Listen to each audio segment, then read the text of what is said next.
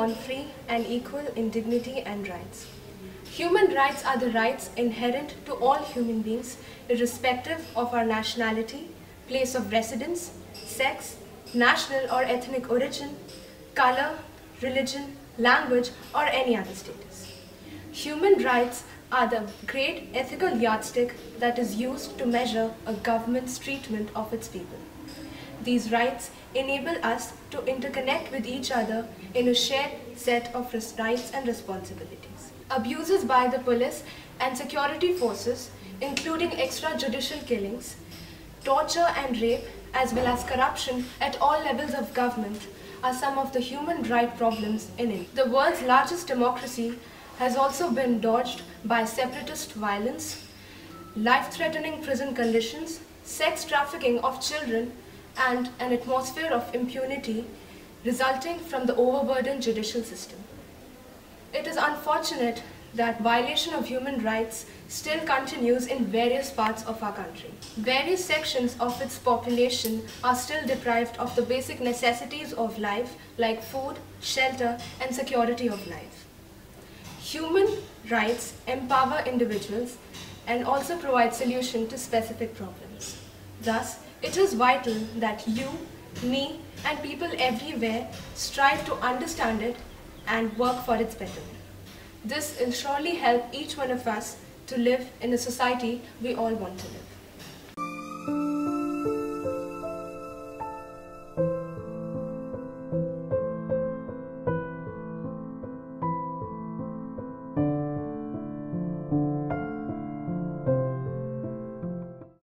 Educate her for a literate generation.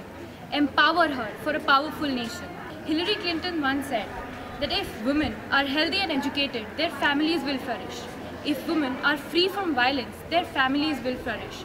And once families flourish, the community and nation does.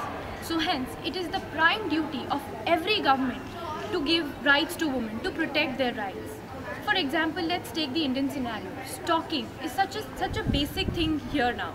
Every woman, every girl faces stalking, but very few know that the person held for stalking is liable for 3 years of imprisonment, and for subsequent offence is liable for 5 years of imprisonment along with fine. So these are certain things which empower the woman, and every government should have certain policies for women. Thank you.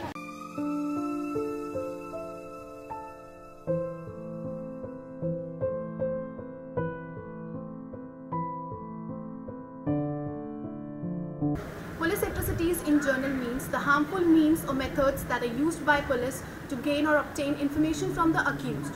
In today's world, it has emerged as a major problem towards the human rights all over the world. There has been increased in the number of cases that has affected the human dignity all over the world by police, especially in case of custodies. Torture has been evolved as the only way to gain or obtain any materialistic information or confession from the accused. Thereby, I leave you with the question that how can this cruel game of police can be stopped, or what else a judiciary can do in a democracy. Thank you.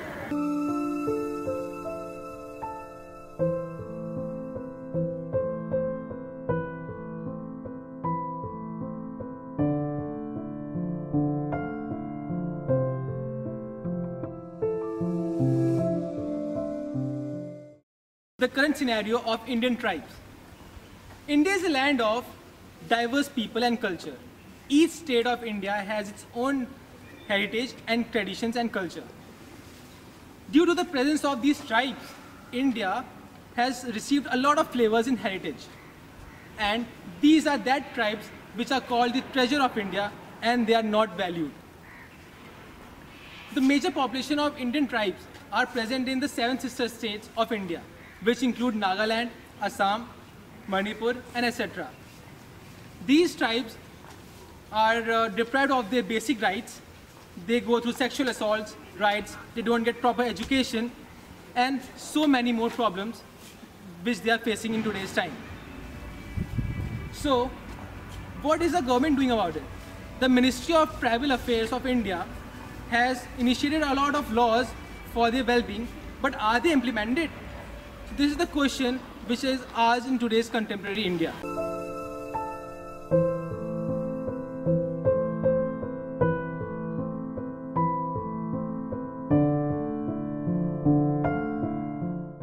policing with regard with women's human rights.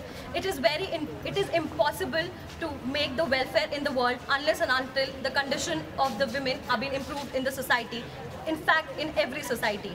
Moral policing is basically the concept that there is a group of people in the society which keep policing the morality level in the society, especially for women. Moral policing is important, not important for women actually, it's important for the patriarchal society. Until and unless this moral policing is properly done for the patriarchal society, the condition and the state of women is not going to improve. The only point where we lack is the implementation. Laws have been made and we make wonderful laws, wonderful legislations have been made by our government and the whole of the government in the world. The only issue where we lack is the implementation. Once the implementation is been done, we'll achieve the equal status of women and human rights of women will be safeguarded. Thank you.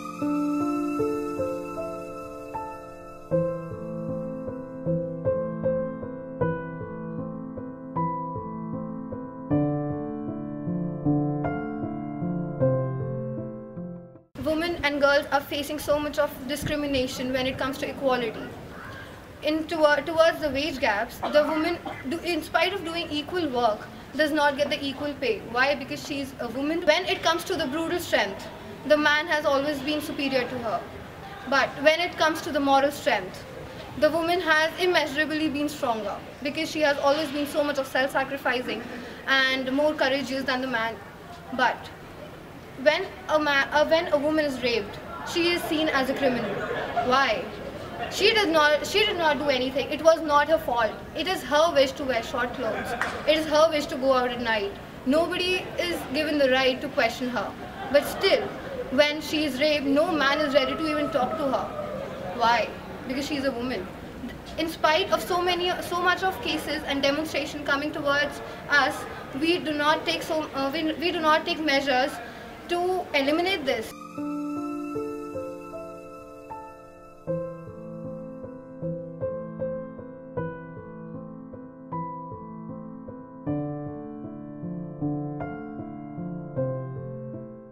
Child trafficking, according to UNICEF, is a method of trafficking children from outside the country or within the country for the purpose of exploitation, unnecessary for the children who are under 18, for the people who are under 18. Several laws such as Child Prevention Act 2012 or POCSO Act 2012, which is prevention of child for sexual exploitation, is made for the betterment of children, but unfortunately we are not getting those benefits. It is done by forcing a person or by fraud, by misappropriation, and it is done just to take the payment and to sell the person ahead. Trafficking in India is not a recent activity. It is there from so many years. Even our kings or the rulers, they have used these practices.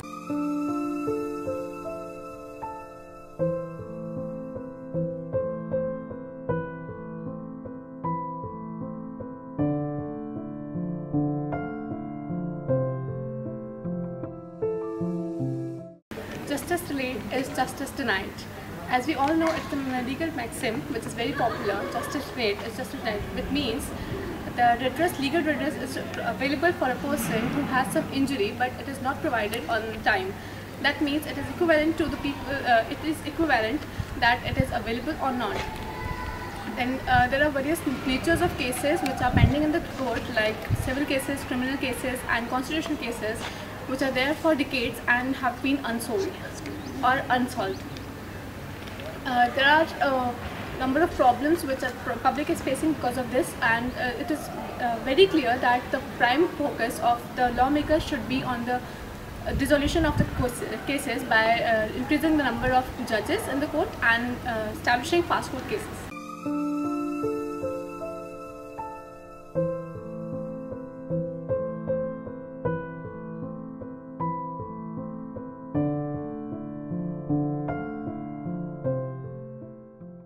In several times, capital punishment is termed as it is a violation to human right, as the right to life of our Indian Constitution, Article 21, which states is violated. But according to me, I don't think so that it's been violated, Because if someone is threatening any other person's life, then he don't deserve to be. According to me, capital punishment is not taken. It should not be taken as a violation to human rights.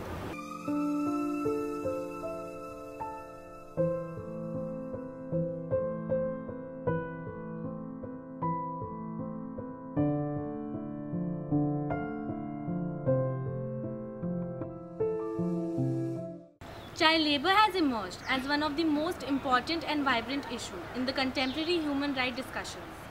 They have violated many human rights in different manners, such as when children are forced to work in inhuman and unhealthy conditions, thereby jeopardizing their health, working for long hours without rest, when they are forced to work in bounded labour, forced labour, and slavery, when they are sexually and physically abused by their employers. The National Human Rights Commission, or the NHRC of India, concentrates on ending the problem of child labour. As according to my views, now government should think about stopping the child labour and sending those children to school and giving them free educations and a proper jobs to their parents so that they can support their country. And from developing country, our country counts in a developed country.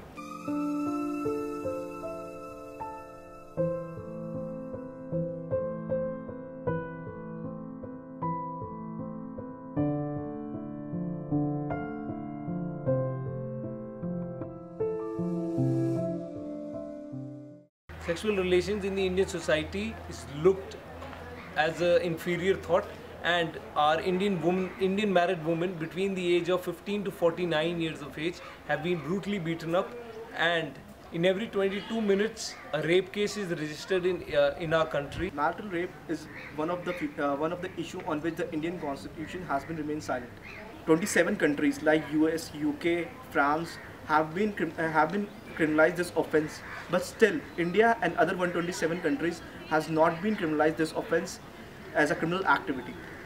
One of the section which provides section 375 of IPC that provide that sexual intercourse by a man with his own wife not being the age of 15 years is not taken as a rape, which tends to be a preventive remedy for those people who are the accused of the rape. So the government has to understand that any sex with a force is a rape.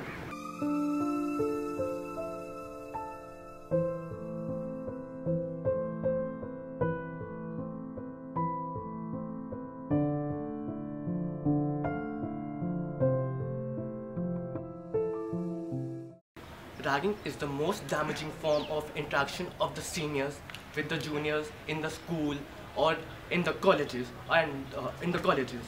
It is similar to hazing, but it is not the same as hazing as in USA, as it is not initiated. Most of the reputed colleges in India have a wistful history of ragging. So what can we do? How can we change this? By implementing new laws or putting the guilty behind the bars. This is not the only solution. So the efforts to prevent ragging should include ongoing processes and the concept of primary, secondary and tertiary preventions. According to the implementation of the UCG, a university has to report an FIR to the police within the 24 hours of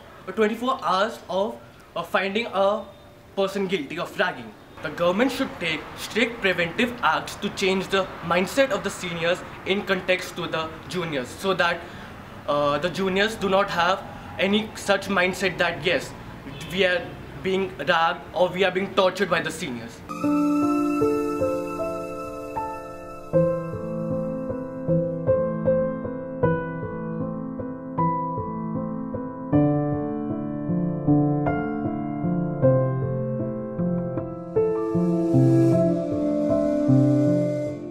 Juvenile is a young person or a person who is not yet old enough to be legally considered as an adult.